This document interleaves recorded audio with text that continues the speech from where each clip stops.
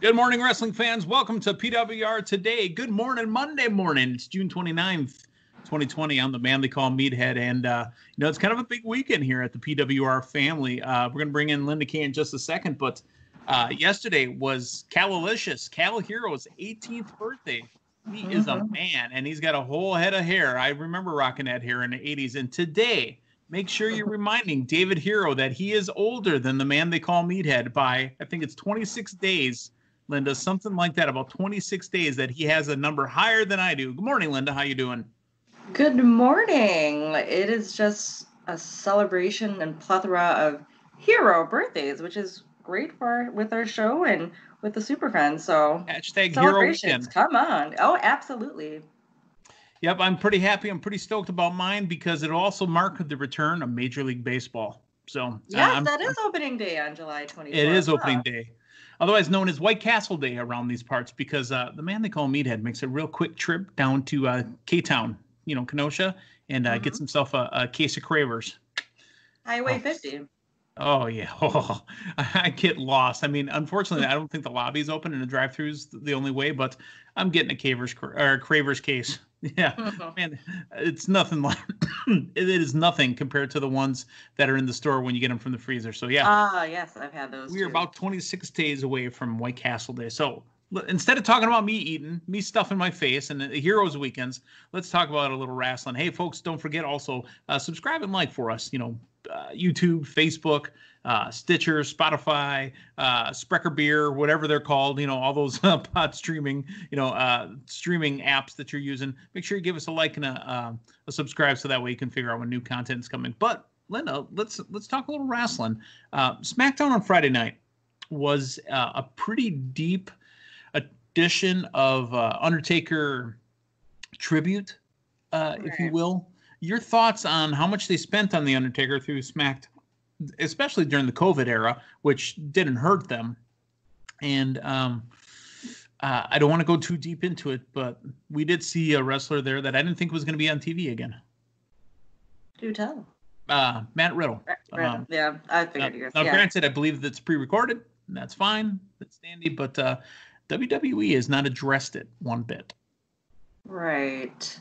Yeah, I don't know if continuing the Undertaker tribute kind of helps glaze over any of that negativity, any of the craziness with Matt Riddle and some of the others involved. But the Undertaker tribute, it was nice. I mean, it started out with all the superstars chanting "Thank you, Taker." And then we already knew we were going to get a replay of the Boneyard match. But no 73 Pintos in there at all. But that's one of the matches that you can always watch. It's kind of like when where certain movies are on, and it's like no matter how many times you've seen it, you're just gonna watch it. So of course, watch the Boneyard match again, and throughout the episode, the superstar tributes, stuff we've seen already. But if maybe there was other stuff filmed that was supposed to originally air, but given some questionable topics, maybe with some of the superstars, They decided to pretty much make half of the episode continued tribute, given the promos throughout the entire episode. But no, it was cool, and then having it kind of roll over into King Corbin coming out and talking some trash about the Undertaker, brought some current light, I guess, to the situation. And surprisingly, Jeff Hardy coming to defend Taker, which I was like, wait, so is this taking away from the Jeff Hardy Sheamus debacle? I kind of was hoping that, but then I was like, wait a minute, next week's supposed to be the toast to Jeff Hardy. So I don't know. Wasn't that supposed to happen this week too?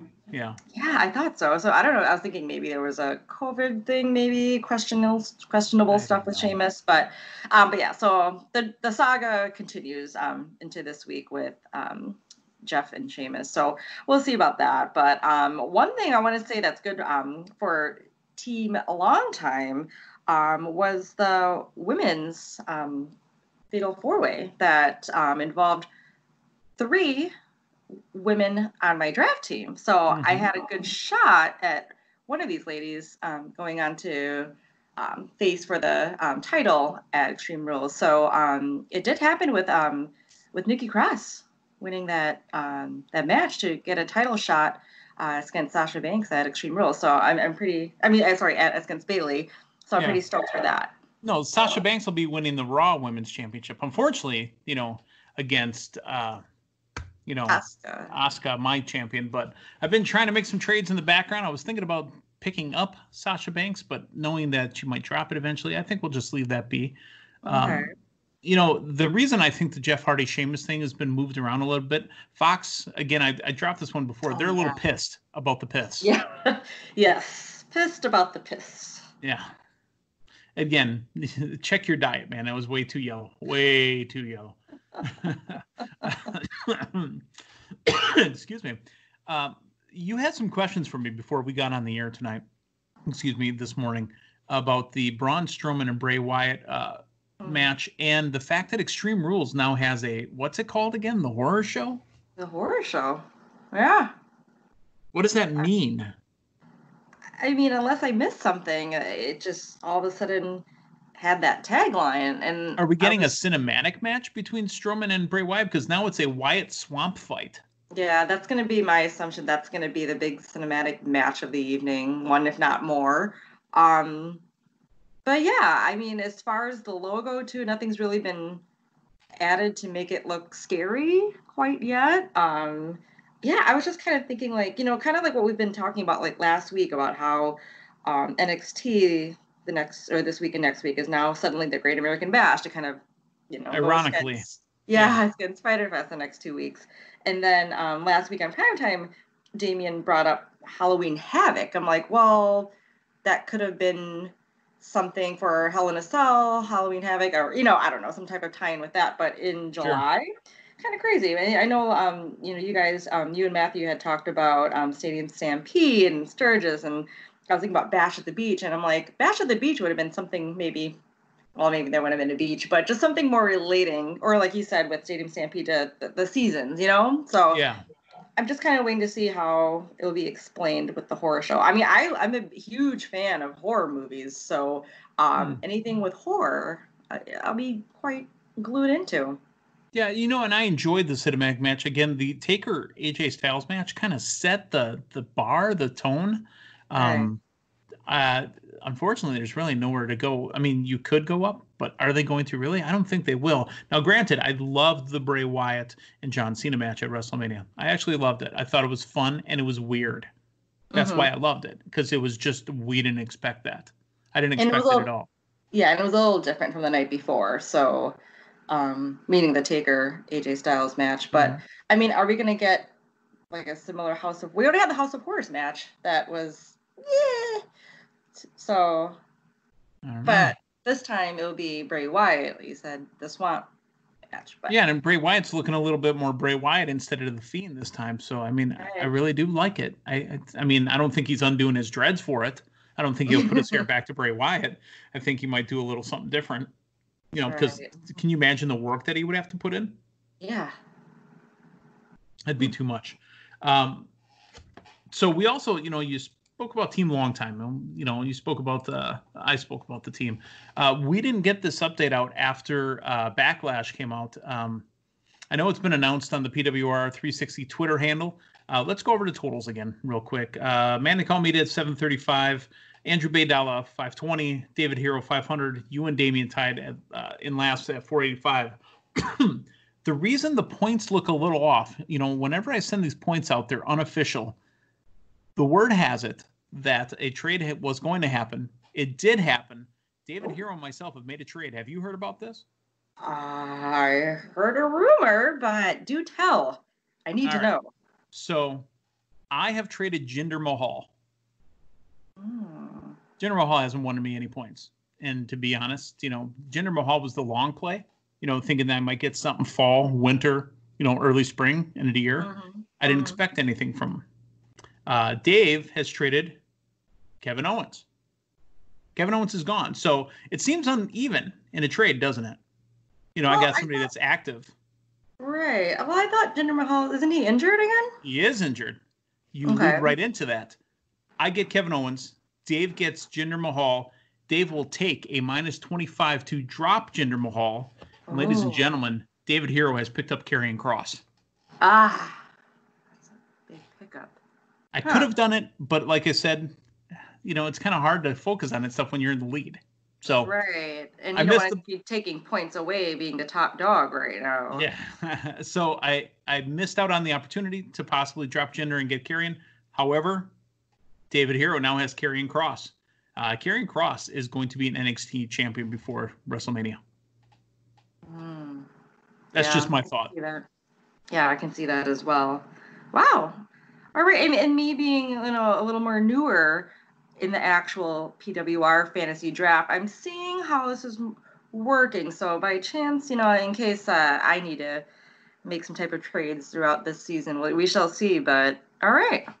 Well, let's talk about your teams. Zelina Vega, New Day, Aleister Black, Brody Lee, Bliss and Cross, Tommaso Ciampa, Matt Hardy, Miz and Morrison, Lacey Evans. So you never wish for anybody to get hurt, but let's say a Lacey Evans gets hurt, or an Aleister Black is down with injury. Technically, you could drop New Day right now if you wanted to. I don't think so. But you're not going to. Why would you drop your number 2 overall pick? And the tag team champs. Right. I mean, you wouldn't lose the belt dropping points, the points for losing the belts when they do eventually lose them at some point. So I know you're going to hold on to it. Strong. Yeah. If I don't, pan well with the championships right now, with the holders, I should say. I mean, I think my team, they're great as far as at least making appearances. The exception of Tommaso right now. I mean, after that loss to Karrion Kross in your house, we haven't seen him. So I got to think about that. Now, I also have been working with Andrew Baydala. Andrew has 2 competitors on his list that are injured, and he could drop at any point. He has Charlotte, his number 1 overall pick, and he has Edge. Right. Charlotte, and that's kind of what I want to lead to. Charlotte is said to be out close to the Rumble. Oh. That's a huge blow to the women's division. A huge blow. Because, I mean, while her stock was starting to fall a little bit from the bouncing around and being the NXT champion, Charlotte is still a main event. Whenever they put her in the right match, the right place, right time, that is money. So she is the... we'll have to see what Drew does on that one. He still has Shayna Baszler, Chris Jericho, Young Bucks, Adam Cole, AJ Styles, Brock Lesnar, SCU, and Edge. So if you wanted to take a minus 50 hit, he could pick up 2 more talents, really. Right. Well, and seeing Edge with that great promo on Raw last week, I don't know the extent of his injury, if they said how long he would be out, but then again, we don't know how often he would even be on as well, even if he wasn't hurt. But yeah.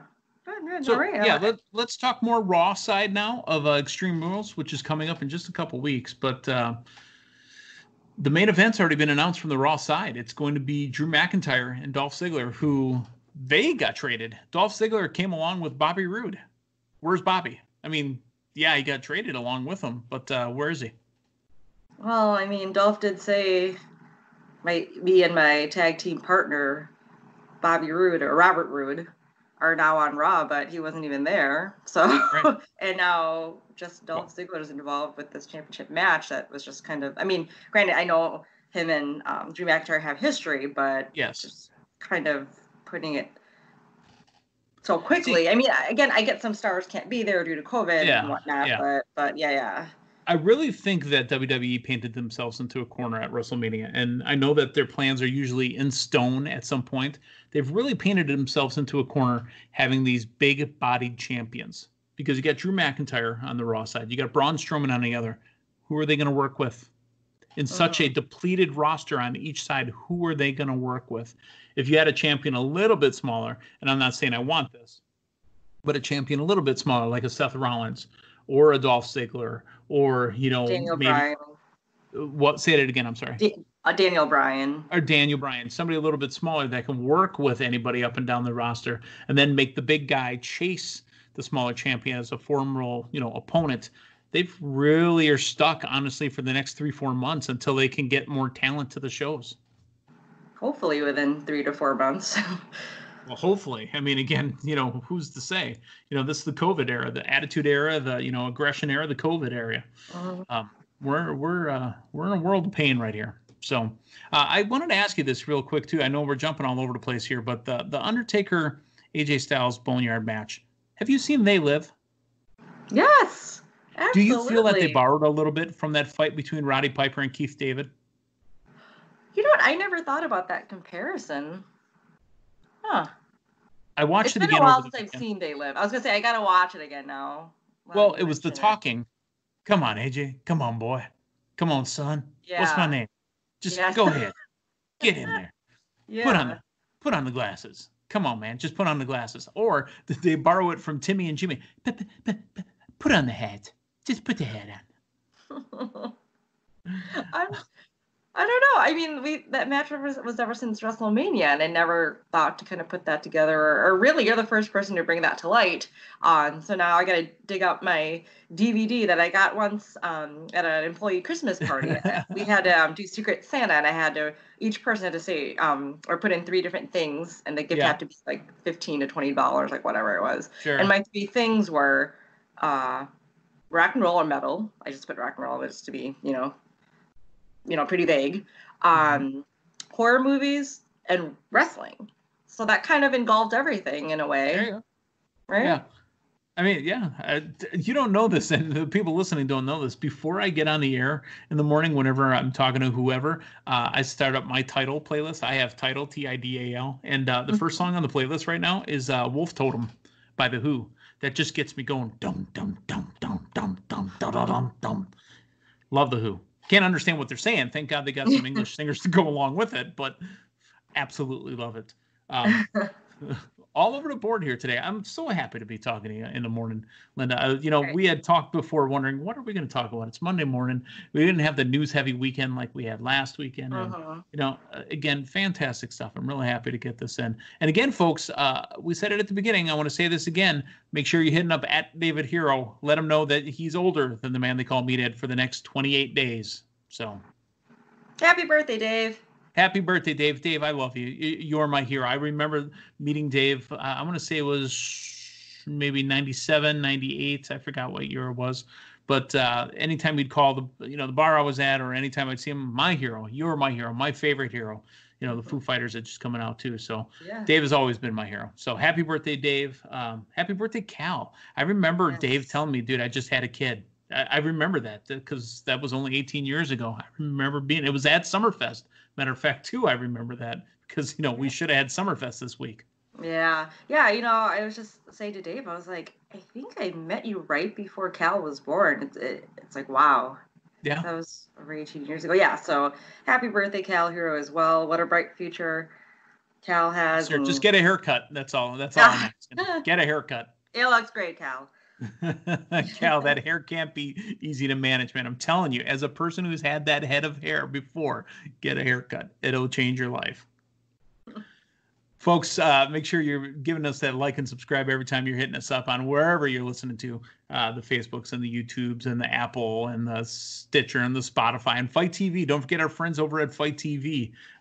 Yesterday on Sundays now, I've been doing this a while, Linda, but my collar and elbow brand T-shirt from Shad, the heavyweight hero, I seem to want to wear that on Sundays because, I was wearing it on Father's Day, and I seem to want to wear it every Sunday because I feel like maybe I'm a better dad for wearing that shirt. Get yourself a T-shirt.